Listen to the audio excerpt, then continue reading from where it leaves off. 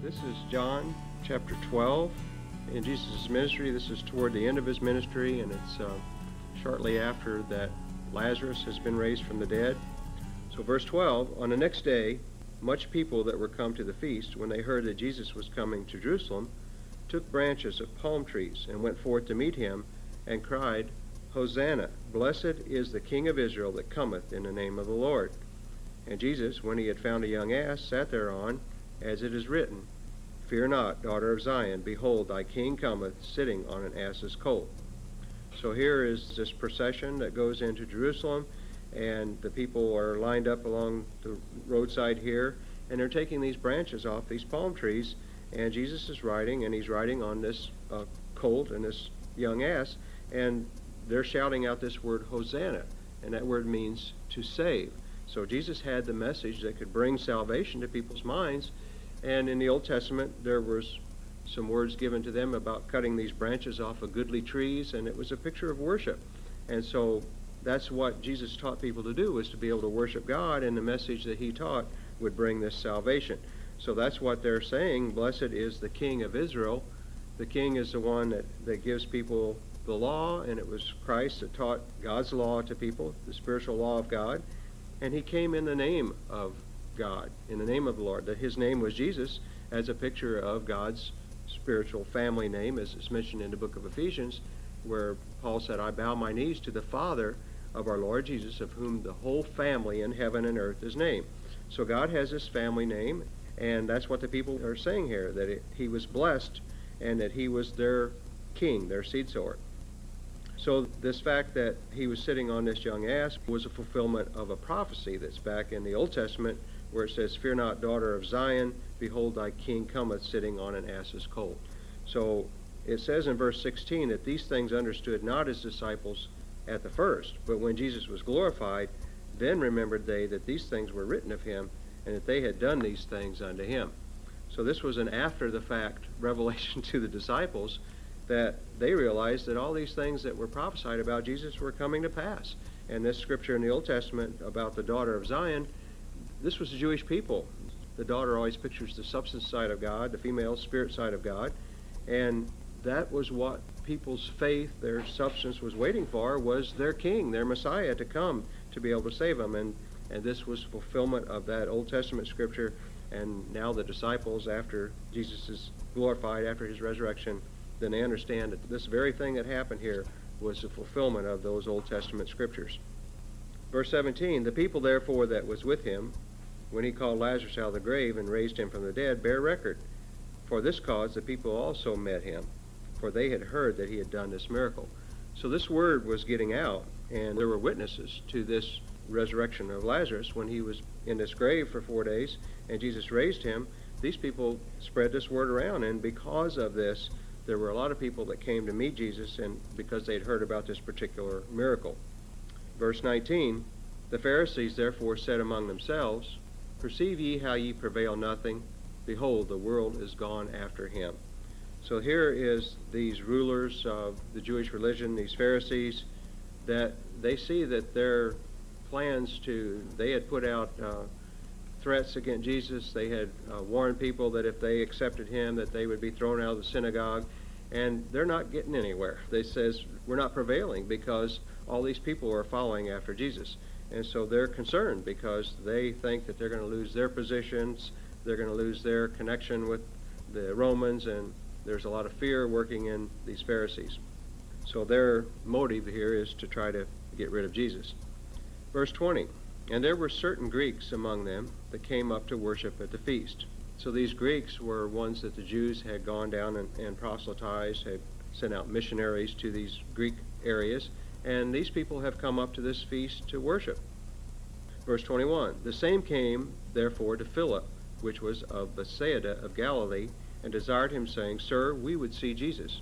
Philip cometh and telleth Andrew, and again Andrew and Philip tell Jesus. So these Greeks, they wanted to meet Jesus. They wanted to see what these words were that they'd heard about this man.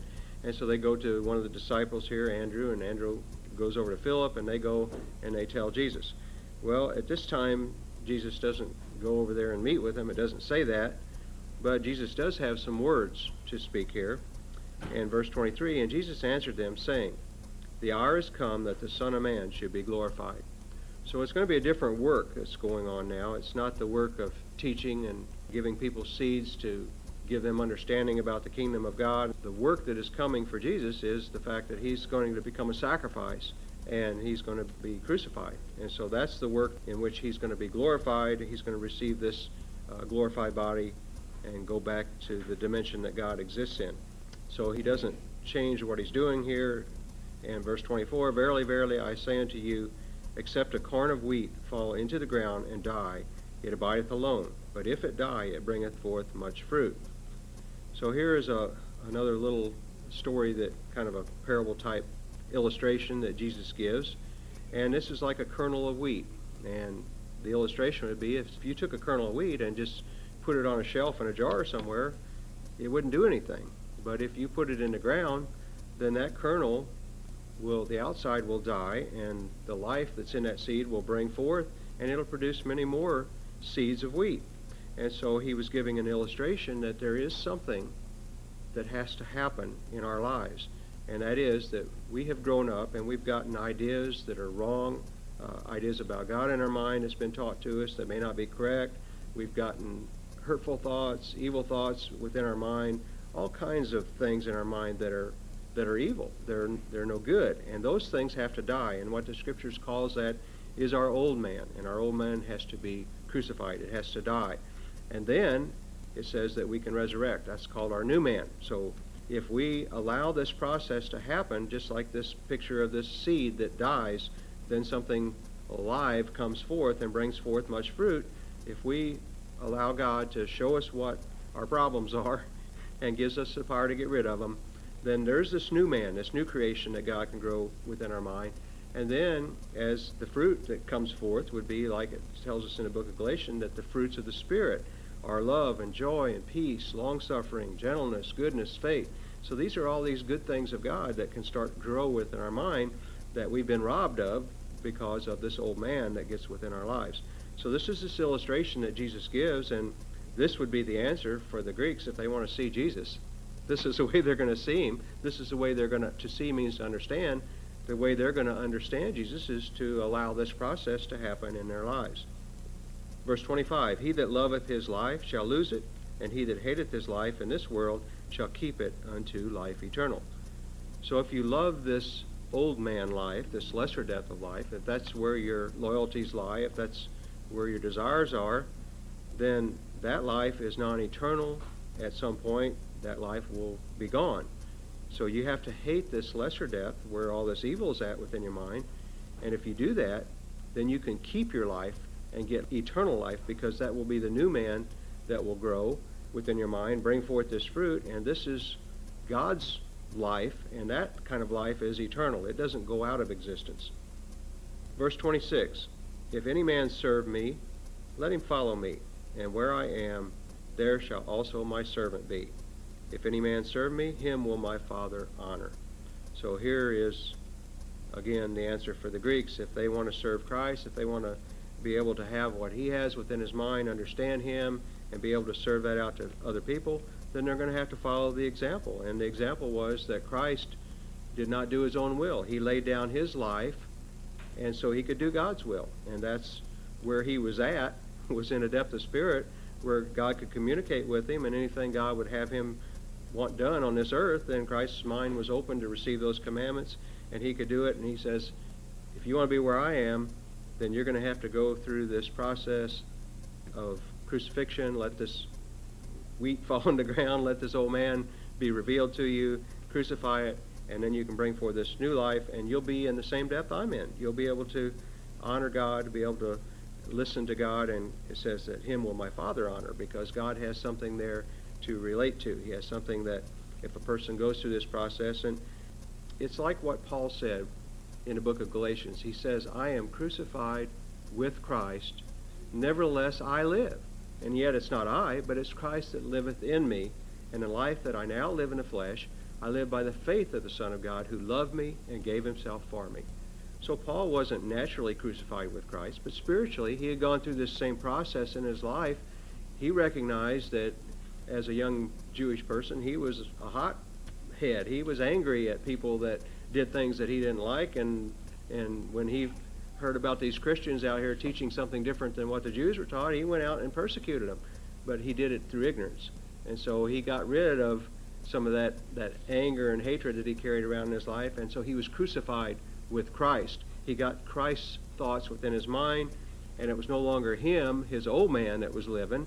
That corn of wheat, that outside shell perished, and he was bringing forth these fruits to God. And so because of this process that he went through in his life, he could have Christ in him. And that's the hope of glory. That's the hope of letting God work through us in our lives. Verse 27, now is my soul troubled, and what shall I say? Father, save me from this hour, but for this cause came I unto this hour. So this wasn't something that Jesus looked forward to. He knew through the Old Testament scriptures what was going to happen to him, and this was a troubling thing to have to face this, to go to his death and know the suffering that he was going to go through. But he says, what should I say about this? Father, save me from this hour? Well, that wasn't what he was going to ask God to do, because he says, this is the reason that I was sent. And this is part of the work that he did. The major part of the work that he did was to get this small group of disciples and get their minds prepared to carry this message of salvation out to the rest of the world. But then there was also this part of the work that he had to do to become a sacrifice for sin, to make this depth of spirit available so the power would be there to go with these seeds that he had put within people's minds, and they would be able to overcome evil in their life. So this was all part of the work that he had to do, and there was no reason for him to ask God to change it. This had to be done. 28, Father, glorify thy name. Then came there a voice from heaven saying, I have both glorified it and will glorify it again. Amen. So, he says this out loud. He said, thy name. And that had already happened in his life. That name within his mind had been glorified. So he was wanting this name that he had placed within the apostles' mind. They were part of God's family now. He was wanting God to work through that name. And there came this voice out of heaven. And again, this is proof that Christ had this power within him. How often do you hear a voice come out of the sky? And the voice said, I have glorified it and will glorify it again. So every time that somebody would go through this process, like Paul and the different ones that got this name within them, then God could work through that. And that was Christ, that name, Jesus, being glorified in whoever it was in. So God's promise was, I will glorify this name. And he did. There were many people that became part of God's family at this time when this depth was available. So here were people around in this area where this voice came. In 29 it says, the people therefore that stood by and heard it said that it thundered. Others said an angel spake to him. So they knew something was going on. They heard this voice, and some people thought, well, maybe it's just thunder. And others says, well, no, an angel spake. Well, either way you look at it, it's still a picture of God speaking, because God thunders marvelously with his voice in the Old Testament. And out of the throne in Revelation proceeds thunders and lightning. So that's a picture of God speaking through people, speaking through entities. He had been speaking through Christ. He speaks through angels. And so this was the witness that God was working through Christ, that this was proof that this power that Christ had, it was from God, and it would continue to grow within people's minds. Verse 30, Jesus answered and said, this voice came not because of me, but for your sakes. So Jesus said, I didn't need to hear this voice to know that God was working through me. I already knew that, but this was proof so that you would know that this power was working. Verse 31, now is the judgment of this world. Now shall the prince of this world be cast out. So this judgment of the world, a lot of people teach that there's some kind of a future judgment, but Jesus says now is the judgment of this world. Right now, where he was talking, he says this is going to cause this judgment to take place. And the judgment is that he was speaking words that would give people life, and they would make a choice whether they wanted to hear those words or not hear those words. And there's a place in the book of Acts where Paul was preaching this same word out that Jesus was preaching, and he was preaching to a bunch of Jews, and they didn't want to hear it. And he says, seeing you put this word far from you, we're going to turn to the Gentiles, and you've judged yourselves unworthy of eternal life. So there was a judgment by their choice. That's the kind of judgment that Jesus was talking about. And he says, now shall the prince of this world be cast out. That prince of this world is Lucifer. And it's when this depth of spirit that Christ brought is available, and people can understand how evil works, that they can choose to not let that evil work anymore and actually have the power to get that out of their lives. That's how this prince is going to be cast out, and it's individually in each person's mind that they get the power to keep evil from working through their mind. Verse 32, and I, if I be lifted up from the earth, will draw all men unto me. In verse 33 it says, this he said signifying what death he should die. So he already knew that he was going to be killed, but this specifically says what kind of death he would die. And he was lifted up from the earth on a cross and crucified. But there's another picture here, and it's just like he had told earlier when he was with Nicodemus, that there was this picture in the Old Testament that God gave, and the people had disobeyed God, and there was a plague in the camp, and Moses was told to put this brazen serpent on a pole and raise it up, and then people would look to that, then they would be healed of this plague of snakes that were biting them. And so this is the same type of thing. If we allow God to raise this Christ depth in our mind, and we look to that, then we can be saved and we can be healed of all the evil that's happened. We've been bitten a lot of times by evil in our life. We can be healed of that. And so that's what Jesus is saying. When this process gets on a roll, when people get this Christ in their mind, everybody that's hungry for this, they're going to be drawn to that. Just like Jesus said in another place, no man can come unto the Father except the Father draw them, and I'll raise them up in the last day.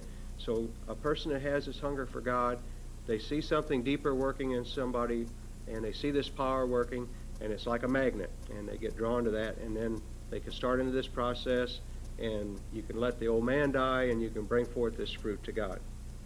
Verse 34, the people answered him, we have heard out of the law that Christ abideth forever, and how sayest thou the Son of Man must be lifted up?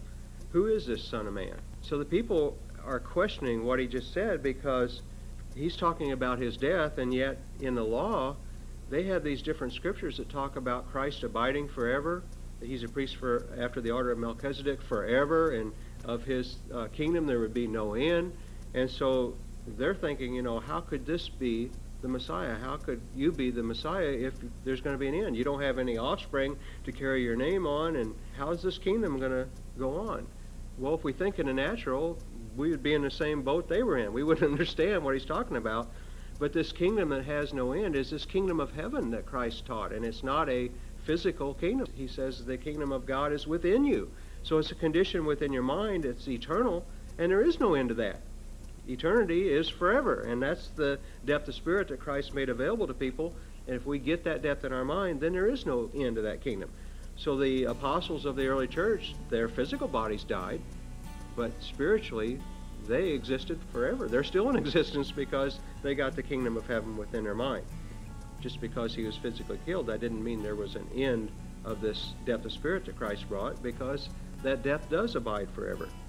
Verse 35, then Jesus said unto them, yet a little while is the light with you. Walk while ye have the light, lest darkness come upon you. For he that walketh in darkness knoweth not whither he goeth. So he says, while the light is here, when the truth, the light is a picture of God's truth. And when that truth is available, find it and look for it and walk in it. Have your way of life in that truth, because if there's darkness, then you can't tell where you're going. You don't know, just like in a natural, you stumble all over stuff. Well, if you don't have the truth, then you can't see where you're going. Spiritually, you're blind.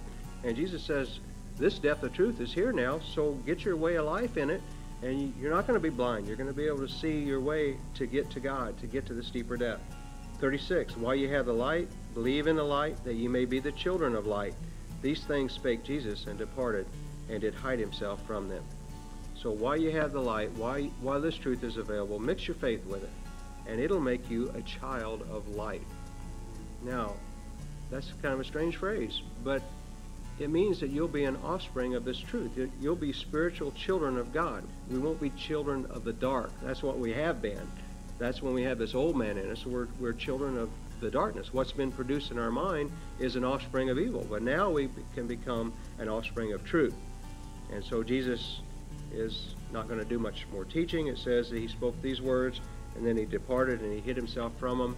So it was time for some quiet time with the disciples. It was going to be some tough times coming up, and his work of teaching the multitudes was about over here.